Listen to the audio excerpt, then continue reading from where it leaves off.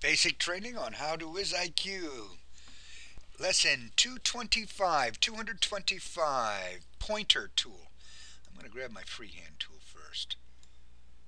But this little booger here, booger, it's a thing that's in your nose that you pull out. I don't like the pointer tool.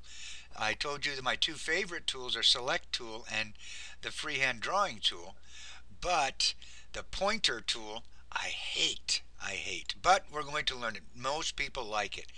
Uh, when I click on it, look at that cute little bubble that it brings up, brings attention to things. Also, you will notice both for me as the teacher and the students that when they use it, their name will pop up as they use the tool. So let's look at the students, and I'm going to stay as the teacher but let you see what the student sees. So I come in here and you see my name is on there.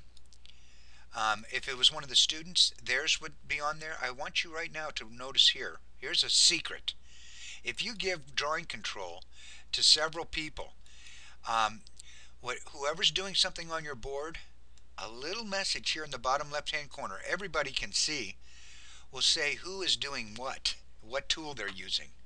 But Um, when I go off the edge, nothing happens funny here, but it only works within your field of view within the whiteboard area. So if you need to show information or talk outside of the whiteboard area, you will have to use screen sharing. But here's the problem I want to show you. Most people use a common, where's my whiteboards? I'll get them. A common whiteboard, okay? Now, let's draw a line here of where the edge is at. This is the area that we're looking at, okay? Watch what happens when I use the pointer tool. I might be bringing out information, but let's say I drag it over to the edge by mistake. I'll go figure, it's not going to do it. The problem with the pointer tool is that it wants to center on whatever you're doing. It'll go off the edge of the screen even though on my view I'm over here working in the drawing. It changes the location. It wants to keep the active information on the tool. That is why I do not like the pointer tool.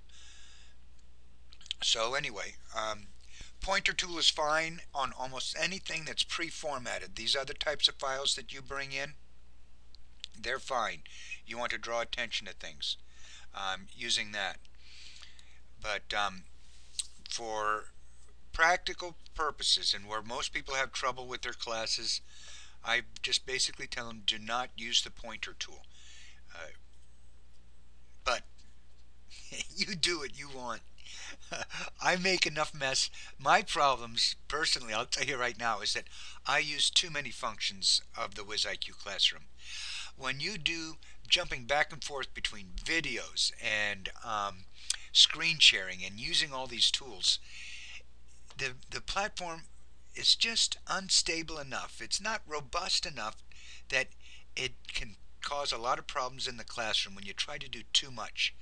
Also, which we will not do in this series, is if you depend on your recorded viewing of things, the more functions you use, particularly in these audio video things and screen sharings, the more things that you do and jump back and forth on, you are going to have some major issues with your recorded viewing. It does not replicate exactly. There's a good reasons why it does that, and believe me, you're not going to find anyone else's platform that does better, but you really want to be careful about too much. Keep it simple, stupid. KISS. Remember that. All right. So that's it for the pointer tool. Nice one, but I suggest you stay away from it. Bye bye.